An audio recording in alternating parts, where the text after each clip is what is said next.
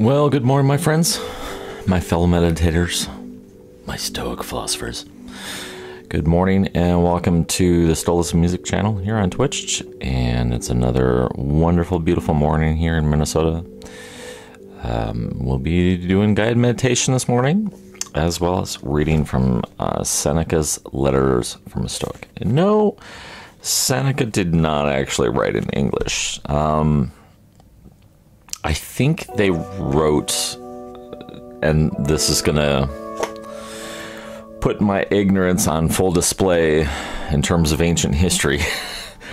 I'm not sure if they wrote and spoke Latin during this period in history, or if they spoke Italian or whatever it was. I don't know. Either way, it's an English translation released by Penguin Classics. I don't know if there's an actual author attributed to the translation, or if this was like... Oh, Robin Campbell is the name of the author that translated Letters from a Stoic. They're basically letters from Seneca, who is a philosopher of antiquity. I believe he was also at one point Latin. Yeah, that's what I suspected was Latin, but you never know, because it really also depended where they were, but I think it was predominantly Latin. There's a chance that it could have been in Greek as well, but slim. But yeah, so we're gonna read from that. These are his letters to his friend and counterpart Lucilius. Pretty insightful, but at sometimes you googled it. Nice, thanks, Mel. At sometimes though, then it starts to read like a letter. He starts to go on about people that may or may not be relevant to us at this point in time, or talking about things that are deeply contextual to their history. But that aside, for the most part, there's a lot of really good things that we can hunt for. So it's kind of like hunting for mushrooms or something in a deep forest bed. But before we do that, we're going to start with our morning guided meditation. Our morning meditation is we use a focus object, and that's our guide. You have a couple options where I play a little bit of meditation music here that I'll put on in just a few moments. You can use that as your focus. Yeah, Marcus Aurelius and Epictetus wrote in Greek. Interesting. Okay. We'll use the music as an object to place our focus on. If you wish, another option is focusing on your breathing. I do that constantly. I use my breathing as my meditation object. There's a book that I checked out at the library that I've been trying to make my way through as time permits. But there's another book called Secular Meditation that goes through a variety of other different techniques and options for mindfulness and meditation. There's lots of different ways you can meditate. You can meditate using like a mantra, like a phrase that you repeat, or you can meditate on thinking about a person or a memory. Lots of different things you can do. But for the most part, we're just practicing the art of mindfulness and drawing our attention back to this present moment. Seeing as how that is, at least for me, it's a very prevalent issue when you're caught in a moment of stress or distress or anxiety or whatever. Your mind goes into autopilot and starts spiraling into worrying about things that may or may not happen in the future, or might start dwelling on and regurgitating things from the past. And then it becomes this spiral. And that's where practicing mindfulness and coming back to the present moment helps substantially to cut that down. So you're spending less time worrying and being driven by anxiety, and more time actually just breathing, coming back to the present moment, and then consciously making the effort to focus only on the things that are within your control. So I like to think of Stoicism and meditation as like a 1-2 punch to get yourself back into the present and onto stable ground. Because quite honestly, when we get into moments of anxiety, depression, anger, whatever, even I would even say excessive hope or joy about things in the future that we're hoping to be able to do, you still have to keep that tempered too, because the universe is chaotic and has a way of disrupting even the most noble plans. It's true. In fact, we were having this conversation last night at our cycling club. Got on the subject of, I don't know, I think we were talking about just basically talking about how even the best plans, you know, I was like telling my friend, when have you ever, it's like count on one hand if you can, how many times you have actually set out to do something and stuff did not go wrong. Because I think the Stoics actually teach you should plan for shit to go wrong, for shit to go south, for things to go, something to go awry. And so instead of investing all your time and energy and worrying and all that, you can actually redirect that energy into finding creative solutions or things to learn from in what you're experiencing. All right. But we're going to start out with our meditation. Make sure you're sitting someplace comfortable, in a place where you won't be disturbed. Shut off the notifications on your phone if you must. And just sit up straight, but not too straight where it requires effort. Sit as if you're the best version of yourself and loosen up your joints. Loosen up your brow and your forehead. Start taking some deep breaths in slowly. Nice big breaths, and out. Just gently, don't force it. Don't put too much effort into it. Just long, slow, deep breaths. And you'll keep this up throughout your meditation. Just really long, slow, deep breaths. In a moment, our meditation music will begin. And when it does, just gently draw your attention to it. And when thoughts come and enter into your mind, and they always will, just briefly acknowledge the thought if you need to, but don't judge it, don't label it, don't dwell on it. And then draw your attention back to the meditation object of your choice. Let's close our eyes. Deep breaths in and out.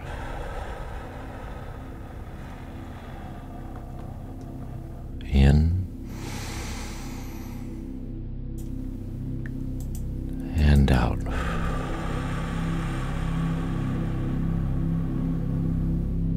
In and out.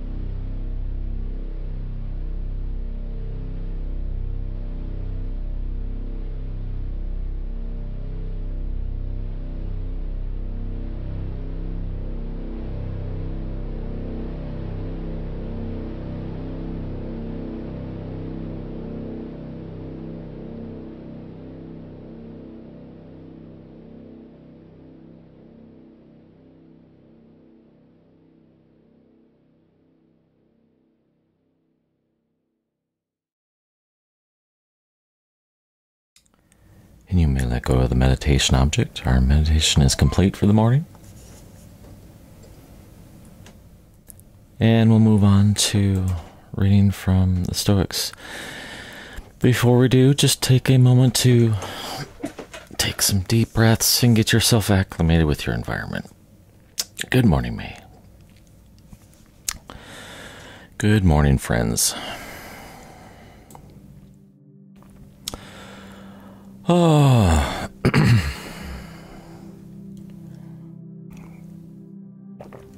All right. Let's read from Seneca, shall we? It's from his Letters from a Stoic.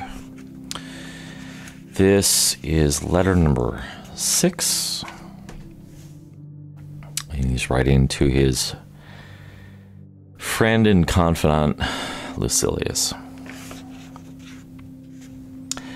I see in myself, Lucilius, not just an improvement, but a transformation. Although I would not venture as yet to assure you or even to hope that there is nothing left in me needed to be changed. Naturally, there are a lot of things about me requiring to be built up or fined down or eliminated. Even this, the fact that it perceives the failing it was unaware of in itself before, is evident of a change for the better in one's character. In the case of some sick people, it is a matter for congratulation when they come to realize for themselves that they are sick. I should very much like, then, to share this all so sudden metamorphosis of mine with you. Doing so would make me start to feel a surer faith in the friendship that exists between us, that true friendship which not hope nor fear nor concern for personal advantage ever sunders, that friendship in which and for which people are ready to die. I can give you plenty of examples of people who have not been lacking a friend, but friendship. Something that can never happen when mutual inclination draws two personalities together in a fellowship of desire for all that is honorable. Why cannot it happen? Because they know that everything, and especially their setbacks, is shared between them. You can't imagine how much of an alteration I see each day bringing about in me. Send me too, you'll be saying, the things you found so effectual. Indeed, I desire to transfer every one of them to you. Part of my joy in learning is that it puts me in a position to teach. Nothing, however outstanding and however helpful, will ever give me any of the pleasure if the knowledge is to be for my benefit alone.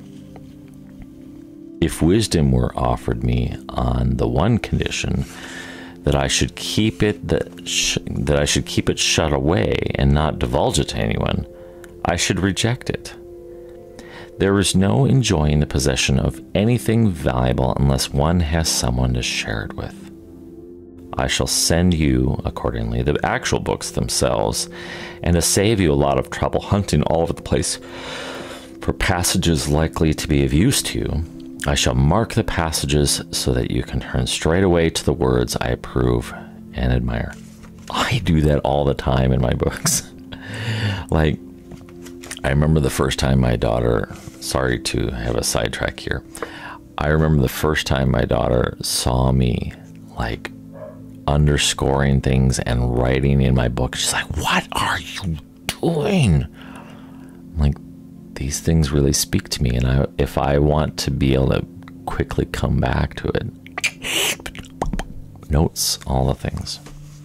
I digress. Personal converse, though, and daily intimacy with someone will be of more benefit to you than any discourse.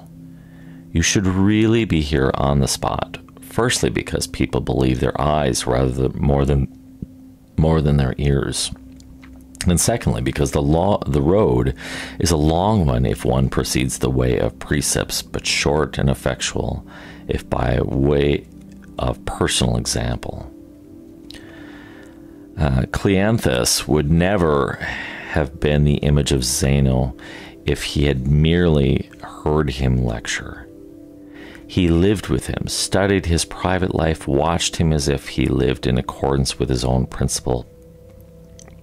Plato, Aristotle, and the host of other philosophers, all destined to take different paths, derived more from Socrates' character than from his words. It was not Epicurus' school, but living under the same roof as Epicurus that turned Metrodorus, Hermarchus, and Polonius into great men. And yet, I do not summon you to my side solely for the sake of your own progress, but for my own as well, for we shall be of the utmost benefit to each other. Meanwhile, since I owe you the daily allowance, I'll tell you what took my... Oh, the dog. Seriously. Deliveries.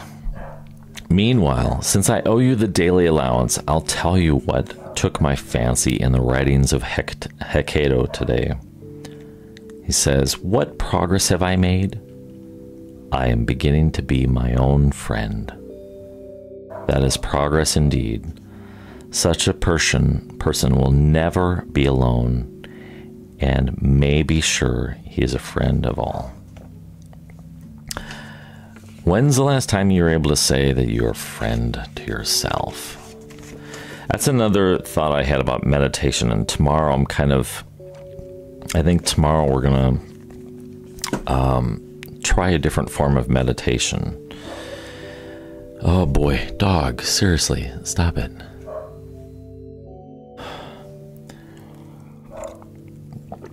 I'm thinking of tomorrow morning's meditation as an optional focus of, and maybe you could even try it out today, see what it does for you. But spending time meditating on a moment in your life when you were just doing, like, just either really struggling, or you're making really awful choices, or you just felt like a garbage human being. And meditating on those times, bringing the pictures to your mind, and in the same process, speaking or mentally speaking compassion to yourself for the things that you have been through.